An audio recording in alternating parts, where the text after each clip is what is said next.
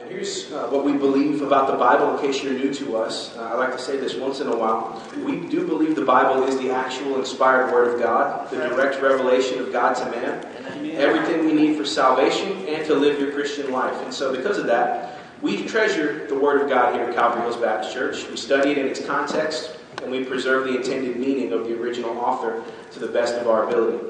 And that's why we study it line by line. And so that means that you know what I'm going to talk about today, which means you can turn in your Bibles to the end of Acts chapter 4, and we are going to spill into Acts chapter 5 today. I want us to start by comparing two different moments of when an offering was given. So, it's a normal day of worship at the First Baptist Church of Jerusalem. The time comes for the offering to be taken. These were the days before electronic giving, before checks even. And so it was much easier at this time to know who gave what and probably how much. In this particular church, you may have actually seen this still happens in some churches. There's a basket in the front where people walk their offering to the front and give it in sort of a moment where we all have this play some music, everybody walk to the front, drop it in there. So this church happened to be like that, except there was even a little steel bottom on this basket. So anything dropped in there made a clear sound. You knew exactly what it was. And so an older widow walked up to the offering box, dropped in 2 coins. It was a pathetic sound. It was the sound like dropping 2 dimes into an industrial-sized oil drum. Clink, clink. Everybody heard it. Some of the religious people in the congregation, they chuckled a bit to themselves. They began to do the math in their head about, let's see, that sound probably equaled about 20 cents. Okay, and so the widow returned to her seat. Next, a wealthy man and his wife stood up, and they sauntered to the front. Everyone knew they owned a lot of property on the west side of Jerusalem. Everybody knew they had money. They gave a lot to the church throughout the years, and everybody knew that they gave a lot to the church throughout the years. There was even a memorial plaque on the pulpit to let everyone know who bought it. Can you believe? The man remarked to his wife as they approached the front of the sanctuary, just loud enough for others to hear, "I'm just glad we can help the church. All the money from selling that field will really do a lot of good here." And they whispered unnaturally loud, just so everyone could hear it. As he struggled to lift the bag of coins and slowly poured it into the metallic container, the sound of falling coins filled the room. Clink, clink, clink, clink, pitter, patter, pitter, patter. You know, it sounded like if you turned one of those rain sticks over. Shh. This is the sound of heavy falling coins. This was a different sound than the widow's. Awe filled the room. There was a generous offering that had just been made to give the entire proceeds of their sale of this property to the church. The pastor was seen doing the moonwalk visibly in the background because of the amount of money that was given. Must have been hundreds, maybe thousands of dollars. Now, which of these 2 offerings was more pleasing to God? This actually isn't really a parable that I made up. Now, the moonwalking's not in there. But this is basically 2 different stories in the Bible that I have pieced together for dramatic effect. This happened. The story of the widow and her small gift occurred in the ministry of Jesus, and you can find that in Luke 21, 1 through 4. Jesus stood up and praised the widow for her small gift and said that she had actually given more than anybody on that day. The other story is our passage today. Ananias and Sapphira. Except when they gave their offering, they died immediately afterward. And the text implies God put them to death. They were an example to the young church that was growing, that was booming. But how can that be? How can God prefer a smaller offering than a larger offering?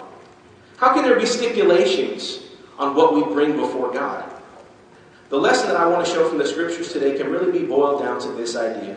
When it comes to our worship of God, we cannot adopt the mindset that anything goes.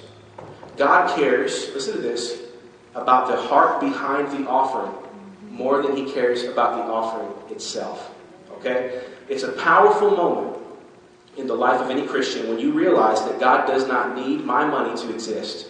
God does not need my singing to exist. God does not need my serving in this church to accomplish his work in the world. God already has everything.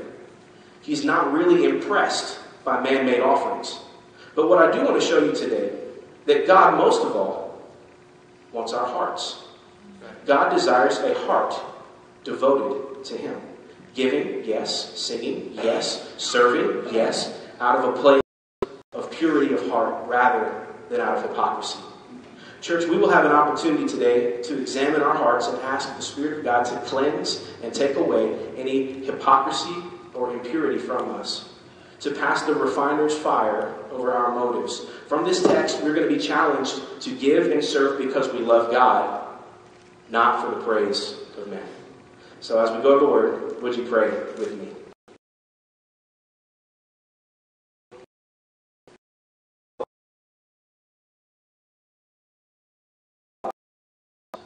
That may reflect back on us in our hearts.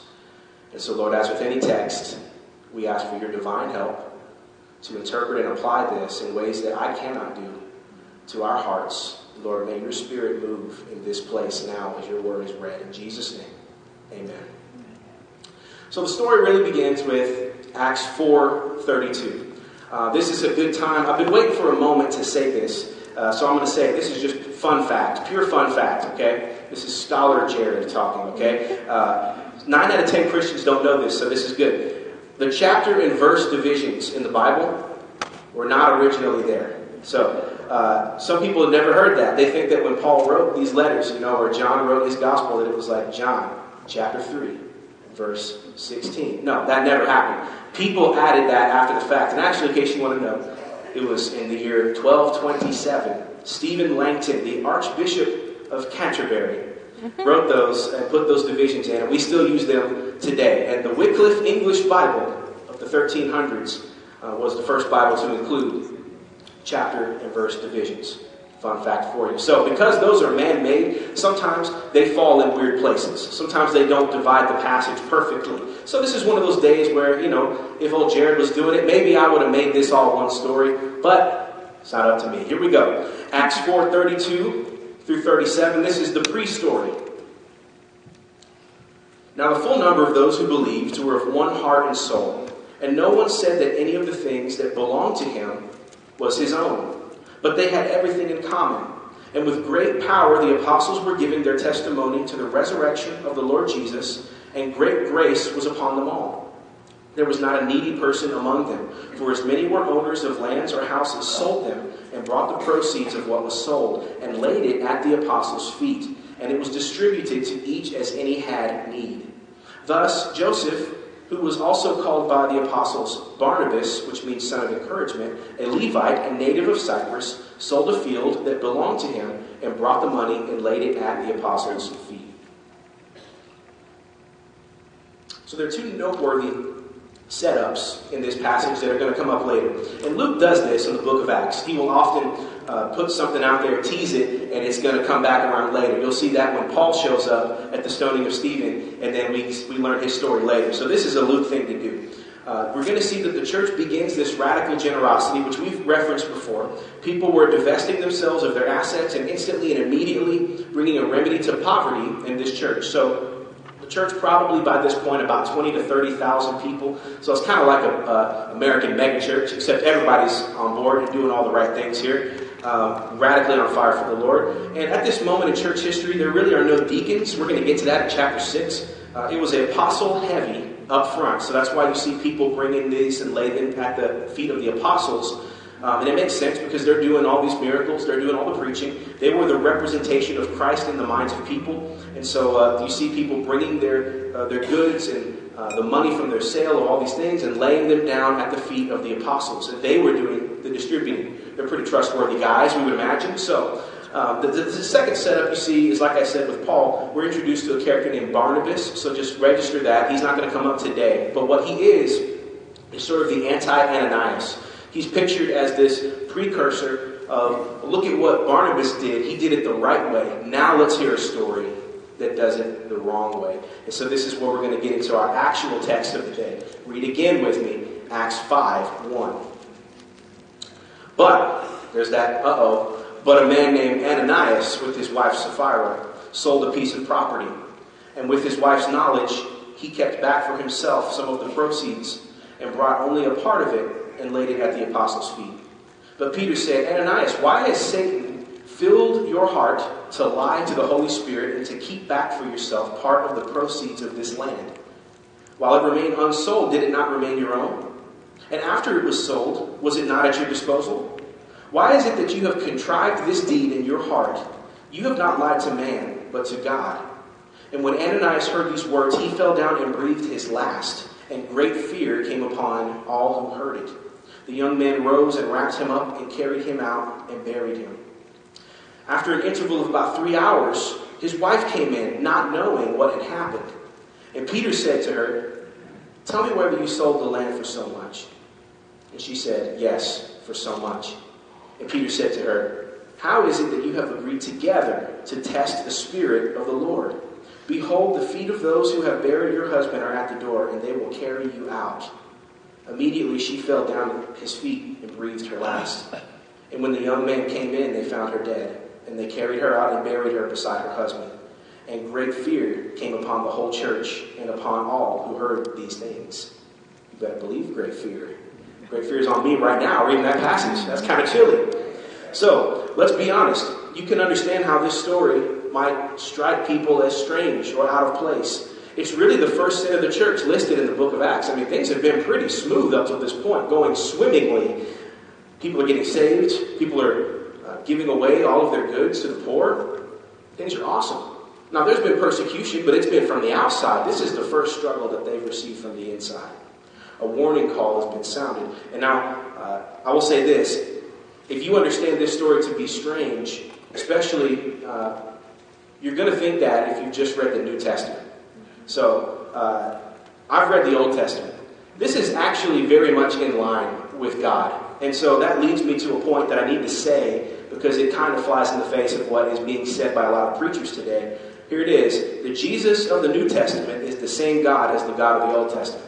Okay? We just need to put that out there and know where we stand. Things like sin and purity and holiness didn't take a back seat when sweet, cuddly Jesus showed up. That's what people want you to believe, okay? Remember who's coming on the clouds with a robe dipped in blood and a sword in his mouth. Just remember who you're talking to, okay? So this story reminds us about God, and it reminds us about man. It tells us what God wants from us and what he doesn't want from us. And so that's my 2 points. What does God want?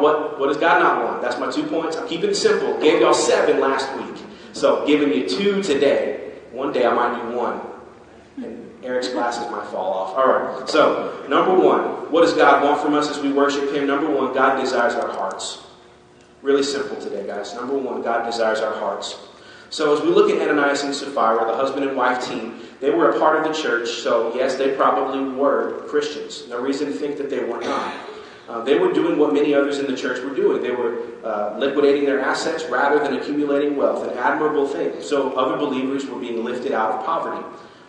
As we discover from the text, they had devised a plan to present the offering as if they were donating the entire profit from the sale of the property, but they were only going to give a smaller percentage of the sale. So, in case you're not following, in case this is like, I don't really understand, let's say I take that guitar right there, that's my Taylor guitar, he's my friend.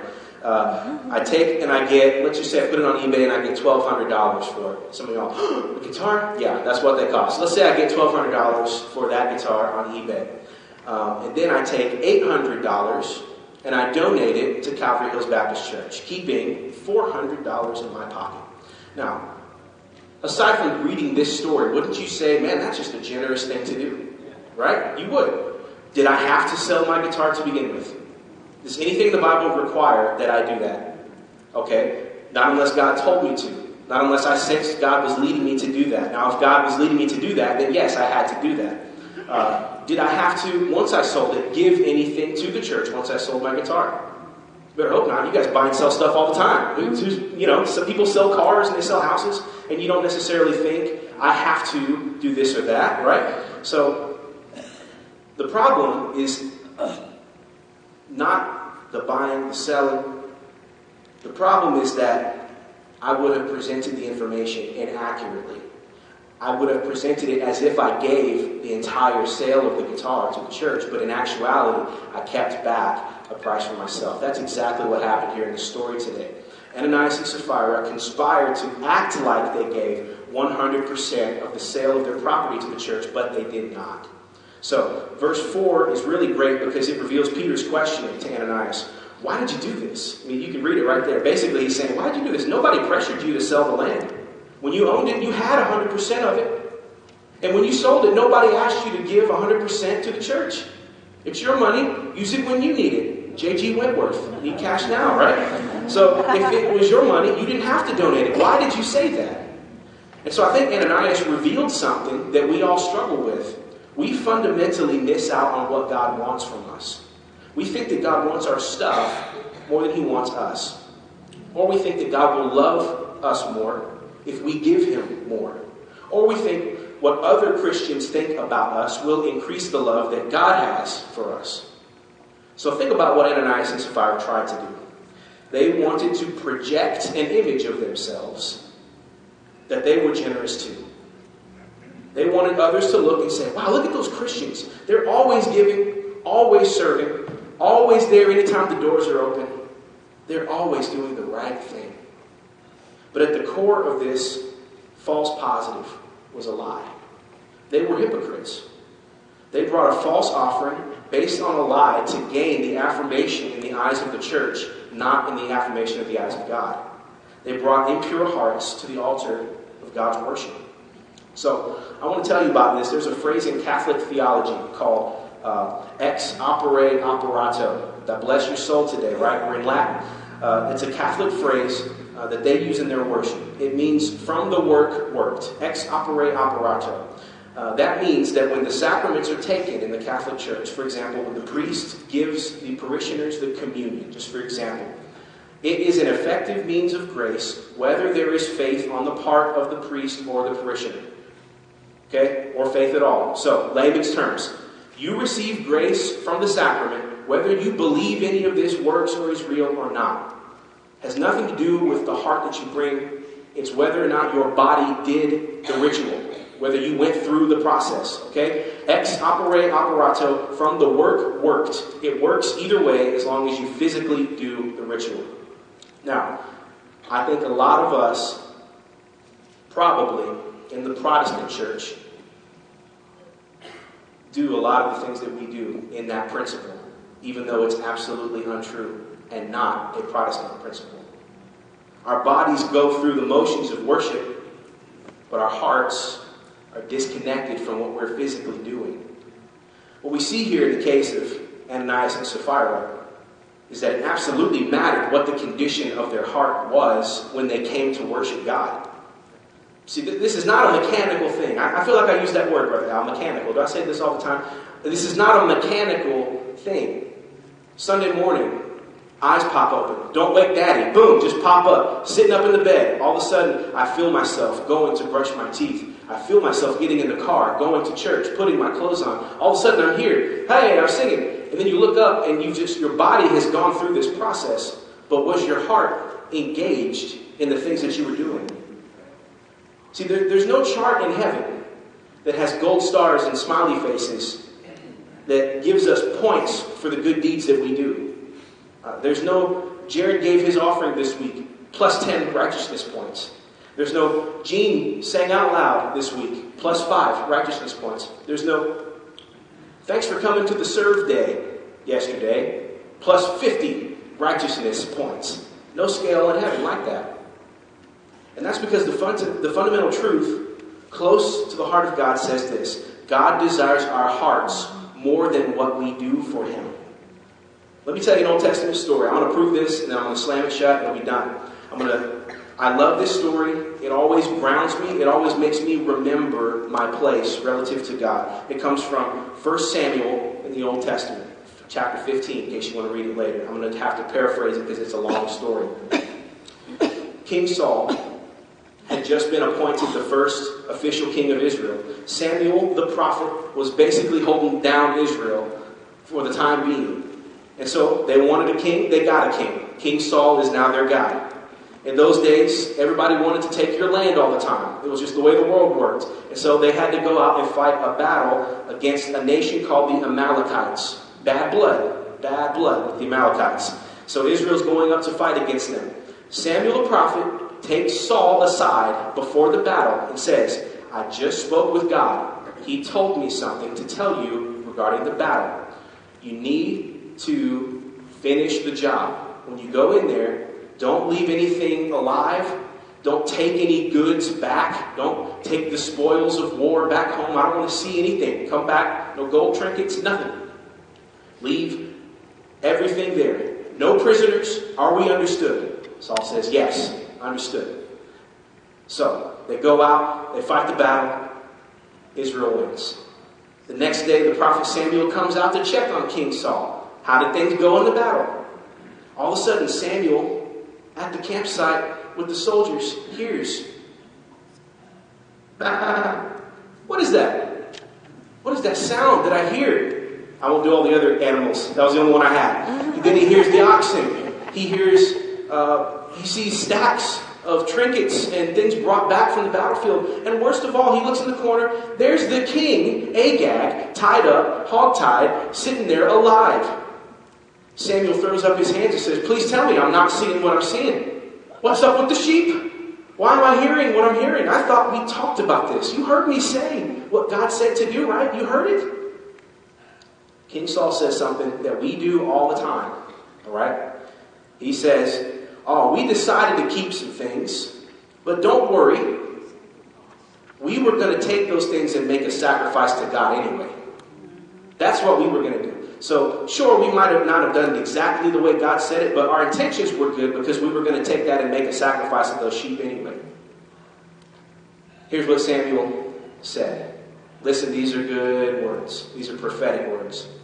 Samuel said, has the Lord as great delight in burnt offerings and sacrifices as in obeying the voice of the Lord? Behold, to obey is better than sacrifice. One more time. Behold, to obey is better than sacrifice. Amen. And to listen than the fat of rams. For rebellion is just like divination. Presumption, just like idolatry. Because you have rejected the word of the Lord has rejected you from being king. And the pen dropped. And from that moment forward, David was God's king. Think about that sentence. Has the Lord as great delight in burnt offering and sacrifice as in obeying the voice of the Lord? What does that mean? It means that God doesn't care what you do or don't do for him if he doesn't have your heart. Jesus said, if you love me, you will keep my commandments. Right? If you love God, if he has your heart, listen to him, obey him. Saul thought he could get points by disobeying God and making an offering to God. You see the irony there? I'll get points with God by making a sacrifice to God.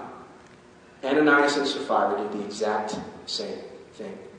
We'll get points by disobeying God and making an offering, a sacrifice to God. Jesus said in the Sermon on the Mount, blessed are the pure in heart, for they shall see God. What is the opposite of being pure in heart? That's what I want to look at really in our next point, because that's where we are. We know what God wants. So what's the opposite? What does God not want? Well, we see what God wants. He desires our hearts. Next, number 2, God destroys our hypocrisy. God destroys our hypocrisy. Peter twice reveals to both Ananias and Sapphira exactly what was at the heart of their sin. We don't have to guess. He says it. If you'll compare verses 3 and verse 9, you'll see the same one response to Ananias, one response to Sapphira. He says, why has Satan filled your heart to lie to the Holy Spirit to keep back for yourself part of the proceeds of the land? And then he says to Sapphira, how is it that you have agreed together to test the Spirit of the Lord? Now, as a Bible guy, I find it interesting that Peter appealed to the Holy Spirit in this particular case. The Greek for that verb to lie, you may know the English root of it. So if we look behind that word, why did you lie to the Holy Spirit? It's the Greek pseudomai. Anybody know what English word sounds like that? Pseudonym, right? It's a pseudonym. That's where we get that word. To present a false front, to falsify the Spirit, literally is what it says. And so literally, it's like Peter is saying, you are making a false presentation of the Spirit's working. What did Jesus think about this? Again, we don't have to guess, we know. In his earthly ministry, he took serious issue with the Pharisees saying that his miracles were done by the power of Satan. In fact, the most serious maybe Jesus ever got was something that he said. He called it the unpardonable sin, did he not? Blaspheming of the Holy Spirit, saying that these miracles done clearly by the power of the Spirit are done in the power of Satan. So what we have in our story today just reverses that. The Pharisees said that Jesus' true work of the Spirit was a work of Satan, while Ananias did a work of Satan, but tried to pass it off as a work of the Spirit. So that's exactly what happened here in this text. This is a serious issue to God. And in verse 9, Peter uses another word, pyrazo, when he says that Sapphira tested the Spirit of the Lord. That's the same word that Satan used against Jesus. He brought him out in the wilderness to tempt him, to test him. That's that same word. So not a kind word from Luke. Now we know enough Bible language, you and I both do, to sit here and wag our heads and say things like, how terrible, Ananias and Sapphira, those cads, those rapscallions. I can't believe they would do such a thing like that. We would never, and never, not in this church, not this guy, we would never do something like that. Guys, we do this all the time. We do it all the time. How many times have we tested God in our lives? Have you ever repeated the same sin over and over and over after you came to understand that it was a sin? Is that not testing God? What you gonna do, God? What you gonna do? I'll do it again. You gonna stop me? Until you step out of heaven, wipe me clean. Unless you kill me, I'm gonna keep doing it. That's called testing God. That's exactly what that is. Have you ever done something to misrepresent yourself to look better in the eyes of other people? Have you ever gone to lengths to hide how sinful you really are so that you can keep your status amongst your church friends and amongst your church? Do you know that we are no better than Ananias and Sapphira? God, here's a humbling thought. I don't say this lightly, but it's serious. At any of those times in your life when you or I did that, do you understand God rightfully could have killed us at that moment? Rightfully. That's a crazy thing to think about. If every time we offered worship with an impure heart here at this church, somebody dropped dead, I'd have to keep an ambulance on standby outside. Now our flesh wants to present a perfect image to those around us while hiding the darkness within our hearts. That's what your flesh wants to do. Darkness hates exposure. Darkness hates light. But Peter said, this is actually lying to the Holy Spirit of God. It's from Satan, is what he said. So what are we supposed to do? What's the opposite of hypocrisy? I'll give you three. Honesty, sincerity, and authenticity. That's the opposite. That's what God wants from us, isn't it? A clean heart, a pure heart, an authentic, honest, sincere heart. Let me tell you about a parable. I'm quoting a lot of scripture today. I like it. Let me tell you about a parable that I love from Luke 18. I don't know why God just had all these Jesus parables in my mind when I was going through this. So here's a parable that I love. Luke 18. 2 men went up to the temple to pray. One a Pharisee, the other a tax collector. The Pharisee, standing by himself, prayed thus, God, I thank you that I am not like other men, extortioners, unjust, adulterers, even like this tax collector. I fast twice a week. I give tithes of all that I get. But the tax collector, standing far off, would not even lift up his eyes to heaven, but beat on his breast and said, God, be merciful to me, a sinner. Jesus said, I tell you, this man went down to his house justified rather than the other. For everyone who exalts himself will be humbled, but the one who humbles himself will be exalted. As God sits on his throne and two prayers rise up to the nostrils of God, both prayers uttered from the same lips of sinners. Both are sinners. One recognized that he was. One covered up who he was. Which prayer did God honor? You know the answer. Not every offering that is presented before God is accepted. We need to say that. Not everything done is acceptable to God. That goes for your life. That goes for me. That goes for things that churches do. Just because it's a church and you do something doesn't mean God's happy with it. There's a lot of things you can do to upset God. Not every sacrifice is accepted. Ask Cain and Abel. Ask Nadab and Abihu. Just because something is offered doesn't mean that God wants it. And when it comes to our hypocrisy, our inauthentic worship, God doesn't even want it. More than that, he exposes hypocrites. He judges hypocrisy. Man, I'm thinking of the book of Amos. I hope I'm right because I didn't write this down. The book of Amos, primarily one of the themes of that book is God telling his people, listen, y'all should just shut it down. You've been going through empty worship for decades. These sacrifices don't mean anything. You might as well just say we're a butcher shop. You're just killing animals. There's nothing in your heart behind what you're doing. So guess what, guys? Here's what God says. Guess what? Just shut it on down. I don't need this. I don't need this. Remember what he said? I can get my praise out of a rock. If I really needed to be praised, if I had some compulsive need to be praised, I'll grow a mouth on that table down there, and it'll sing my praises. I've got angels surrounding me all day, guys. I don't need this. We don't think about God like that. We make him so needy.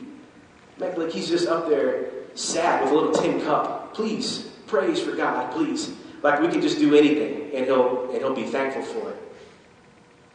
That's not why he made such an intricate system for his people to approach him in holiness. He's not desperate. But because he wants us, in spite of how sinful we are, that shows you how much he actually loves you and desires your praise. Isn't that amazing? I feel like I've said this before. The God that needs nothing, the God that has no deficiency in himself, still desires the praise of a broken sinner. How? Probably two things I can think of. Number one, Jesus gets glory in the end on our lips. Number two, your life is benefited greatly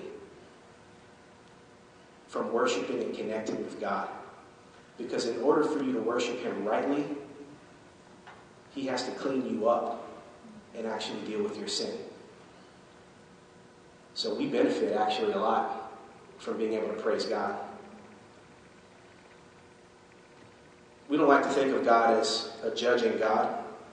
We don't like to think of him that way because we bring our worship in sometimes inauthentically, and we want to think we can just do whatever we want, but God judges and he says no.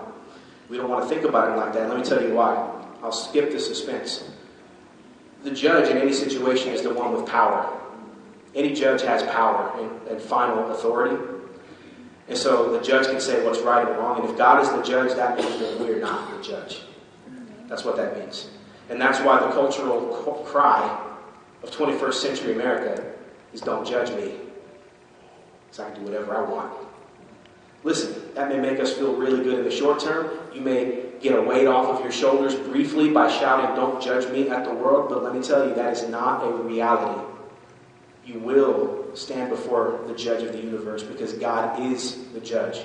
He can see our hearts, and he knows what we do in hypocrisy, and he knows what we do with the genuine heart. God knows. God knows. Omniscient. He knows. And in the story of Ananias and Sapphira, God sounds a warning call to the church at that time and even to us today. Look at verse 11. He says, and great fear came upon the whole church. I believe there was fear. And upon everybody who heard, there was fear. That word is phobos, phobia, real fear, real fear. Do you know what stifles a church from catching fire? A lack of trust that people are being genuine with one another. A suspicion of hypocrisy running rampant will kill. It'll throw a wet blanket on any fire that we think we're catching. If we're wondering who's legit in here, who's genuine, who's here for the right reasons. If we start putting on our detective hats and start thinking that way about one another, it's done. Wet blanket on the fire. Either God's going to kill somebody or the Spirit of God will just stop working. Those are really the two options. The young church in the New Testament was Spirit-powered up till this moment, and as Warren Wiersbe says, if Satan cannot defeat the church by attacks from the outside, he will get on the inside and go to work. And that's what he did. That's what he did. God brought immediate judgment in this case rather than delayed judgment for sin. Sometimes God does that, you know. I'll just tease it. Come tonight at 6:30, and I'll tell you all the times when God did immediate judgment. All right, there it is. Got to give you a reason to come back, right? And so, church, I want us to take a moment as we think about this. As we think about this story. It's a heavy story, right? I mean, you know, you can kind of feel it. It's a heavy story. I want us to take a moment and examine our hearts in light of this passage. It doesn't do anybody any good to say, wow, good story. All right, what's for lunch? You know, we can't just do that. We got to take a moment and look and say, Spirit of God, pass over me and look in here. And is that in there?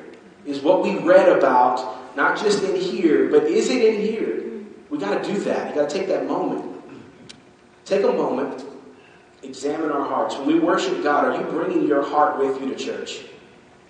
That's step one. Are you bringing your heart with you to church? Do you come open and say, God, speak to me today? Tell me something, Lord. I want to hear your voice. Are you bringing your heart to church? Are you engaging your heart meaningfully with God? Or is all of this for some other reason?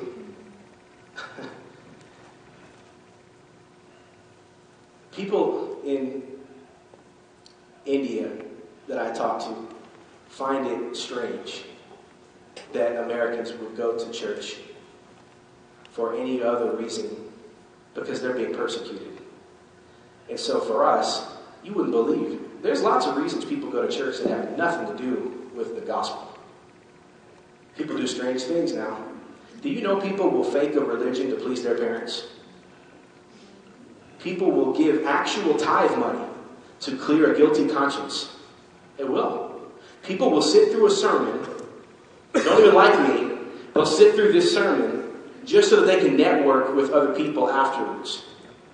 People will bring kids to church because they want the activities for their kids, even though they aren't worshiping Christ at church.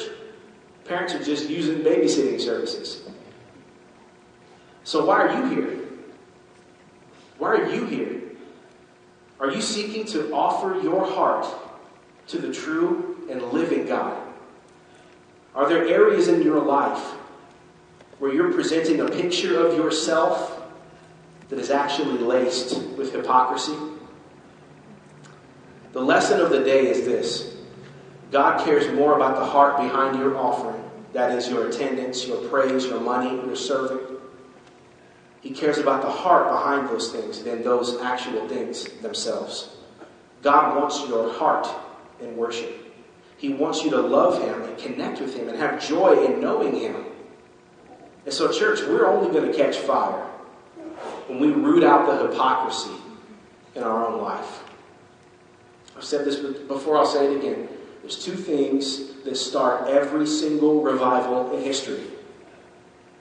Prayer, getting serious about dealing with sin. Those are the two things every single worldwide revival was built upon. It started with a prayer meeting. And at that meeting, people got serious about dealing with the sin in their lives. And so we're not going to be any different here. We can do a lot of cool stuff. I can do a lot of cool stuff.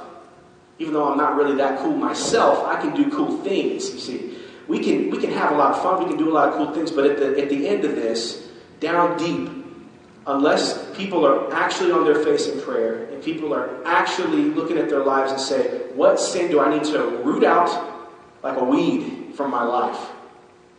We're not going to go further and farther until we do those things. Every single one of those things is like a TV tied to your ankle. And you're trying to go boldly proclaim Christ in the world. And you still got sin and nastiness and junk hanging on your ankles. So that's my challenge to us today, church. To root out the hypocrisy in our life. To give our hearts wholly over to God. That's what a Spirit-filled church looks like. So let's ask God to make us into a church that, like our vision says, trusts the Spirit of God and offers our heart to Him. Amen. Would you pray with me?